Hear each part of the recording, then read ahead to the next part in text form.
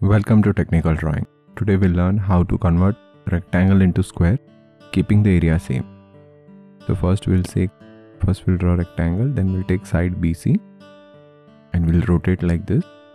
You'll get point 1. So BC equals to B1. Then you bisect A1. We'll bisect line A1, which is approximately 80, 50 plus 30. So we'll bisect A1.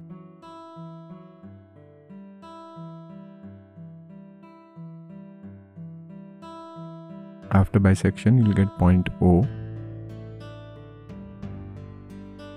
From O to A, you'll draw a semicircle.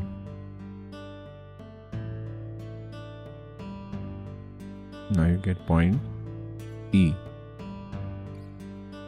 So BE is the side of the square. Now what I need to do? I need to mark length BE on horizontal and vertical line like this. See this? We'll take distance BE. We'll cut on horizontal line like this. So we can automatically get square.